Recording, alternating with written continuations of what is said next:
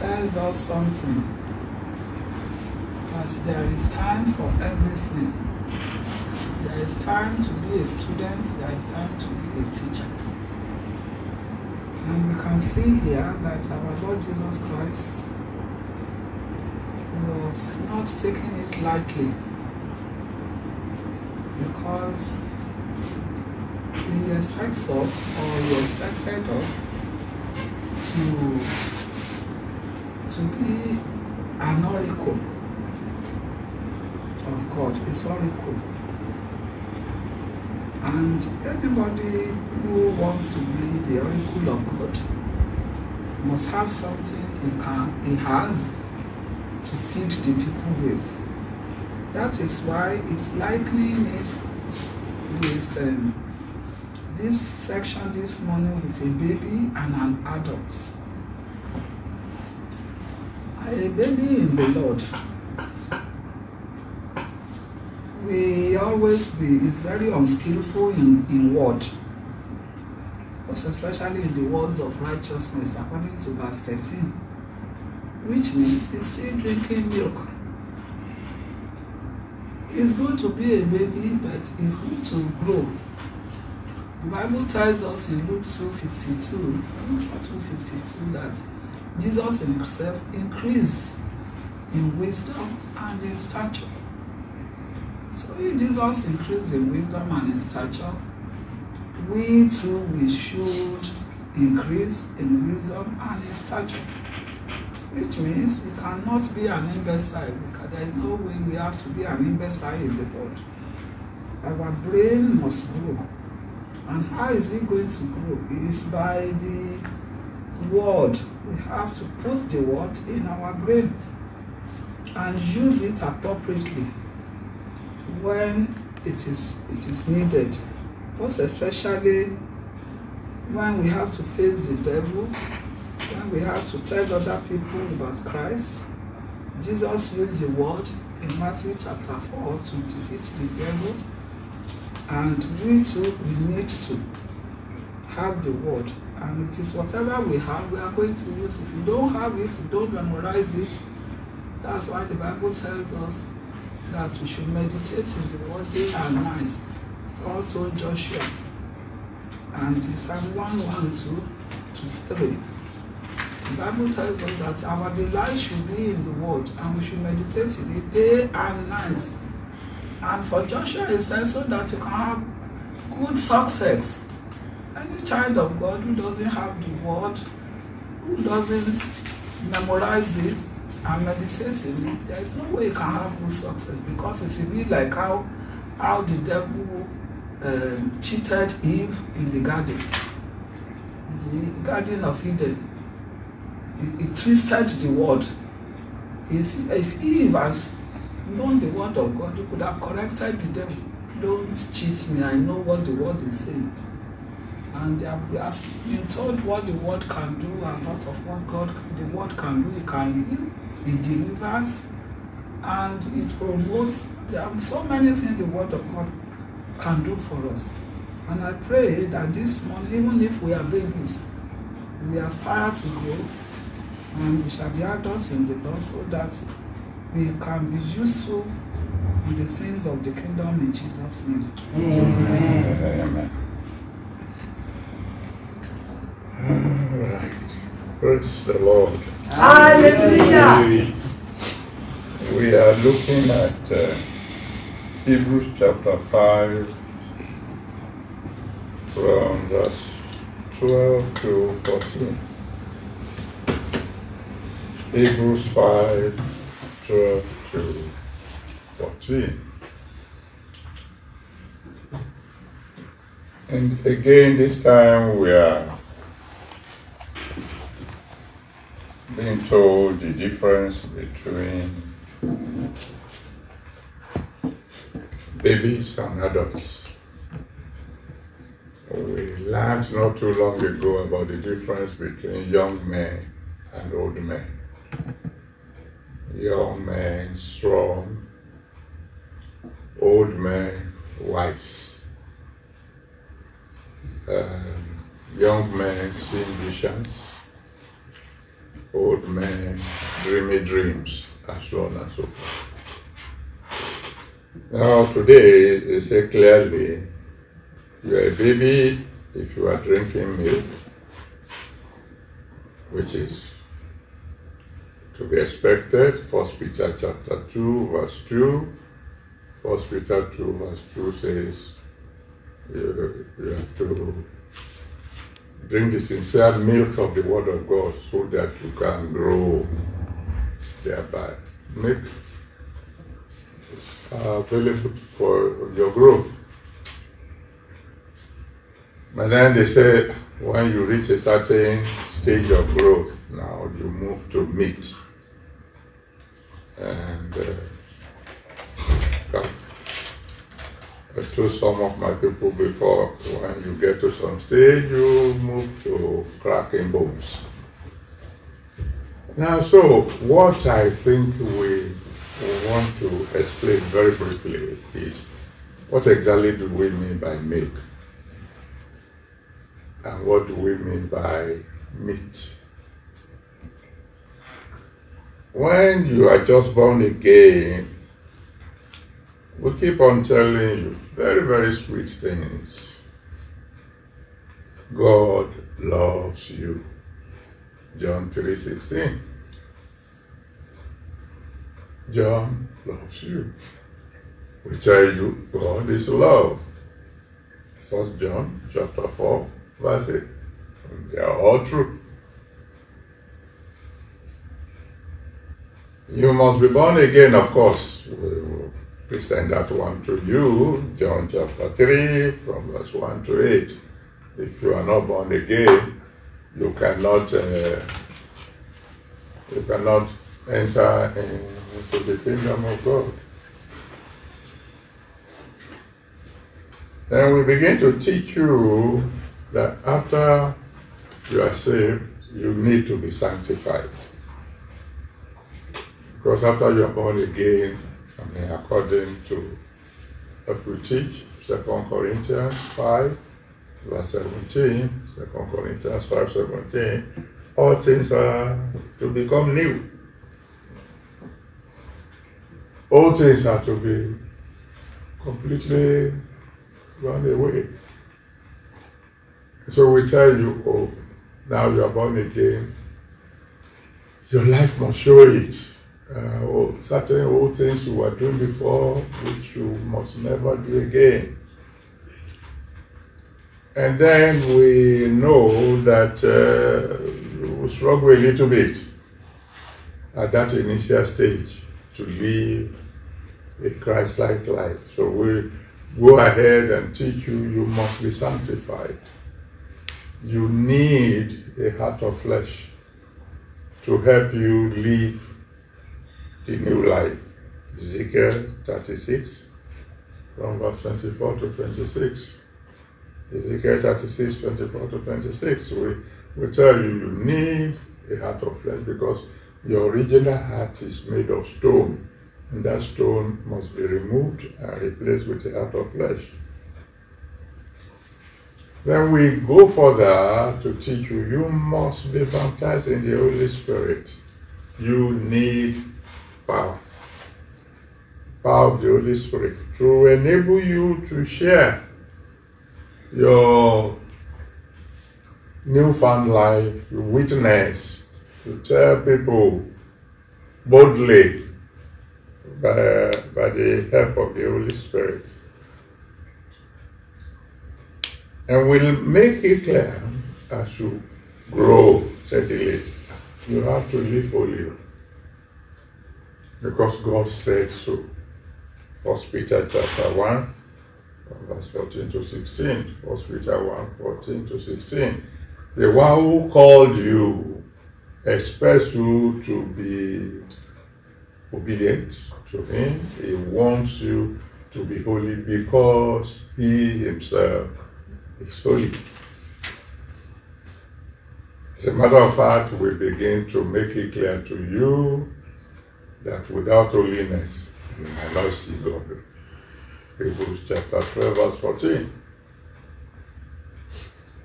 Hebrews 12, verse 14. And then when we notice that you are beginning to ask questions.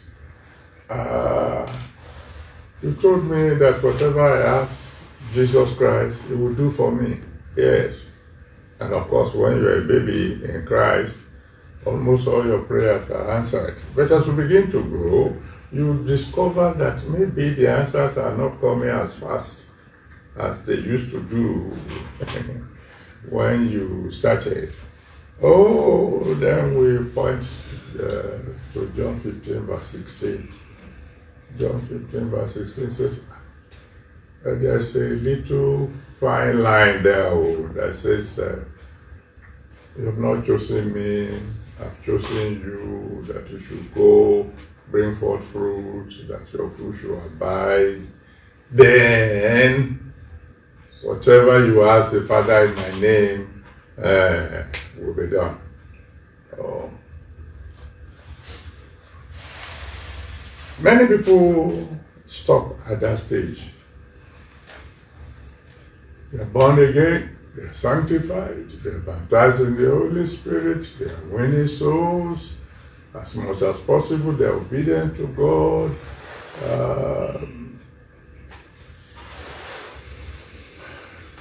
Some become workers, begin to work for God, sing and do things to please God. And then at a stage, some people become even restless. They believe that there must be something more.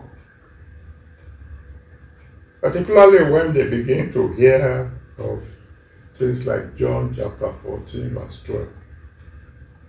John 14, verse 12. That Jesus Christ said, the works that I did, you shall do also. And greater works than this shall you do. And they begin to now hunger for more. Milk won't do anymore now. They want to do the works that Jesus Christ did.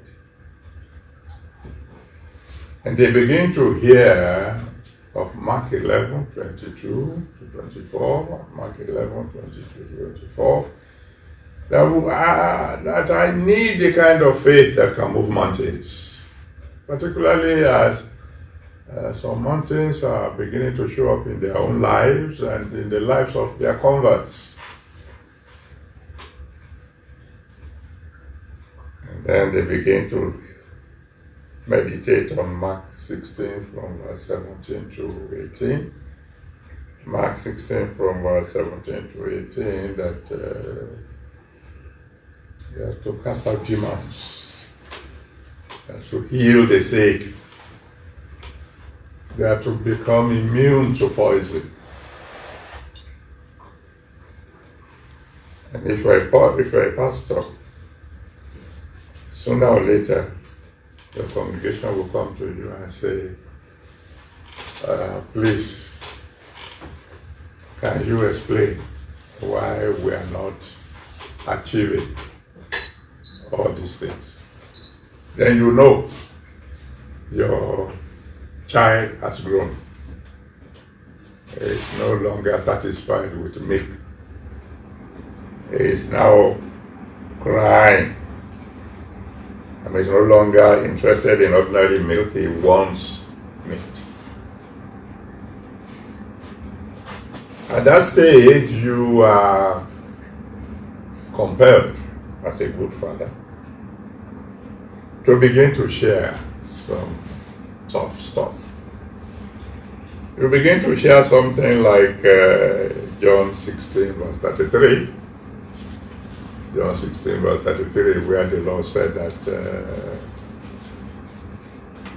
in this world you will have tribulations.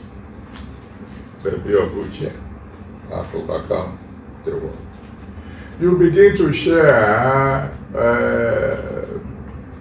we are more than conquerors through Him who loved us. That love means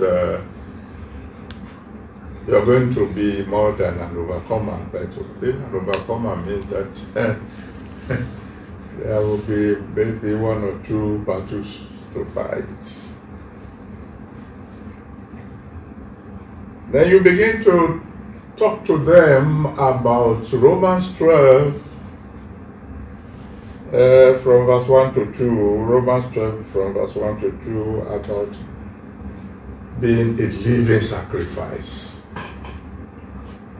That your life is supposed to be like the life of a sacrifice that is already given to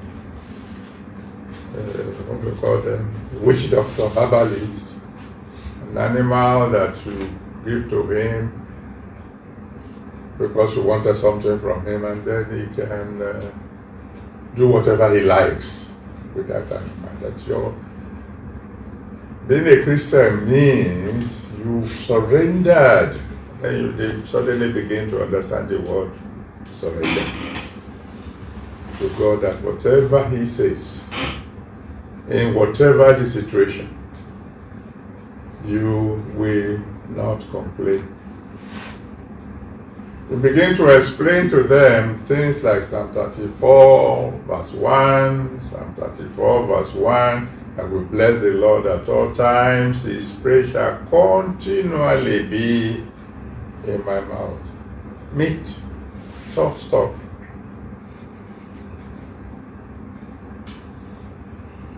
It won't be long before you begin to let them know that in John chapter 1, verses 14 and 17, John 1, 14 and 17, that Jesus Christ became flesh, the Word became flesh, and we beheld his glory, the glory as of the only begotten Son of the Father, full of grace and truth. And John 1:17, that law came by Moses, but grace and truth came by Jesus Christ. That this thing is not just grace alone. There is truth that must be added. You begin to let them know that yes, Jesus loves you. Yes, God is love. Yes, the blood of Jesus Christ cleanses from all sins. Yes, Jesus is your husband, is certainly coming back for you again. But Ephesians 5:27 says he's only coming back for a bride without spot, without blemish. You begin to let them know the need for self-discipline. You begin to talk to them about 1 Corinthians chapter 9, from verse 24 to the end. 1 Corinthians 9 from verse 24 to the end. This is in the New Testament. This is written by the Apostle of Grace himself. And he says, I keep my body under control. We begin to tell them about Philippians chapter 3. If we want, from verse 7 to 15, Philippians 3, 7 to 15, that even an apostle says, after I've surrendered all, because I want to know Christ more, I still press on. You begin to hear things like, I've been done all, stand. You begin to tell them that it is in the New Testament that it is written. It is a dangerous thing to fall into the hand of the living God.